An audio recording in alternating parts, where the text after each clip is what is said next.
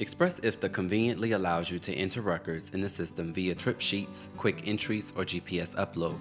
Plus, everything you enter is automatically saved so you can add records as frequently as you'd like to update your IFTA fuel tax report at any time. When you sign up with ExpressIFTA, begin entering your business details. This includes your business EIN, address, and signing authority. Next, select your base jurisdiction and enter your IFTA account number. Proceed to finalize your ExpressIFTA account by updating your IFTA settings, adding your vehicles and drivers, and continue to your ExpressIFTA dashboard.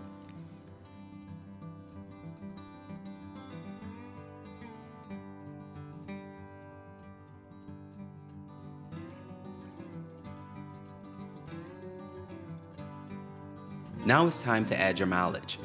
For the July 31st deadline, choose the second quarter. With ExpressIFTA, you can add your mileage and fuel purchases through our quick entry feature or through trip sheets. First, select your vehicle and enter your trip details.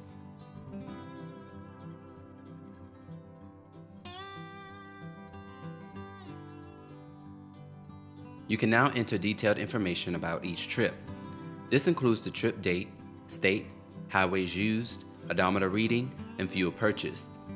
Continue updating your trip sheet until you are ready to save and create your IFTA report.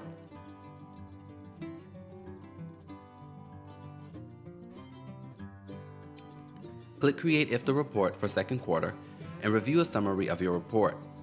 Click Next and answer yes to the following questions if applicable. ExpressIFTA will then provide a summary of your IFTA tax due.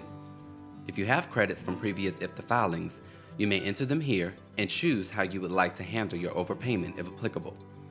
Save and continue, and ExpressIFTA will provide a complete summary of your IFTA report, breaking down the tax due per vehicle and fuel summary. ExpressIFTA will then run a diagnosis on your entries to make sure your IFTA report is clear of any obvious errors. If no errors were found, you may proceed to print your IFTA report. Once your IFTA forms have been generated, complete your IFTA reporting by filing with your base jurisdiction.